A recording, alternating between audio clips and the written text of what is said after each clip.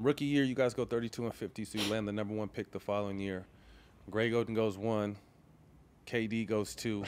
What was it like? You know, you're saying you and B. Roy kind of found your chemistry. You add a monster in the middle because he was super talented, just injury-ridden as a motherfucker. But what was that like with you three? You guys had, Dylan, what was the record when they played together? 52-12 when you guys all three were on the court at the same time. Talk about what you feel like that was and what you feel like it could have been if B didn't start getting hurt and G didn't start getting hurt. First, shout out Greg, man, because he wasn't a bust. I remember, like, he was hurt because people start calling him a bust. When he was playing, he was a double-double machine. When he played, bro, I'd never seen a motherfucker dominate that much. Like, he was dominant out there. So it was just, for me, it was confusing because, you know, young Bulls, man, like, you know, I want my own, you know, like my own shit too, like my own opportunity. Like, I ain't gonna sit here and, like, lie to you. So for me, it was just, like, tough because we were good as a motherfucker when they were healthy. But then for me, it was like every time we got healthy, because we had Andre Miller too, and that motherfucker's a dog too. I love playing with him. Dre Miller, the best. Dre, the always best under control. One of the smartest motherfuckers you would ever play with. Moving 2 miles per hour, we get anywhere on the court.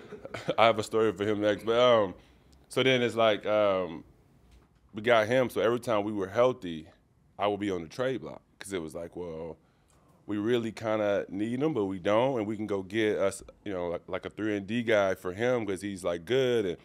But then Greg gets hurt, then it's like, oh, we need you, come back, and then I would, you know, get the ball more. They would play through me more. So, bro, it's like you need me, you don't want me. You know what I'm saying? It's like that shit was a lot to deal with. It's like if you want me to, even when we got everybody healthy, like just put me in like that Lamar Odom role. Like that's what I'm saying. Like, just play through me every now and then, cause like that motherfucker was cold, and he wasn't Kobe or none of them motherfuckers, but they needed him. You know what I'm saying?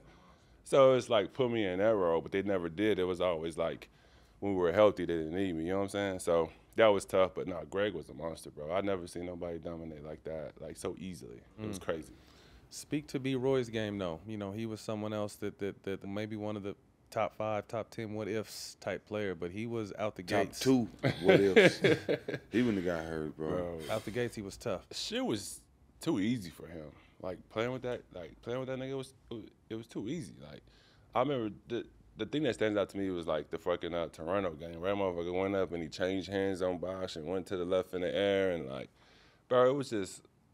He got in the gym and he worked, but the shit was just, but he couldn't work too much because of his knees. So it was like, he found the balance, bro. But like, he would come in the game, that shit would be too easy for him. Like, cold as a motherfucker. And I remember him going there with Kobe and Kobe giving him the respect, kind of like Dame did too, and got, you know, got the same thing. But I remember him and Kobe going at it. And I remember after the game, like Kobe was like, he ain't got no weakness. And Kobe said that about you. That's real. I don't think nobody win at Kobe like B. Roy. Bro, they went at it. They went at it. They went at it, bro. So to see them, to see Kobe, who we all had up here, and see them go neck and neck like that, that shit was tough. And B. Roy holding his own. Holding his own, bro. We going to LA and getting wins because this motherfucker's carrying us.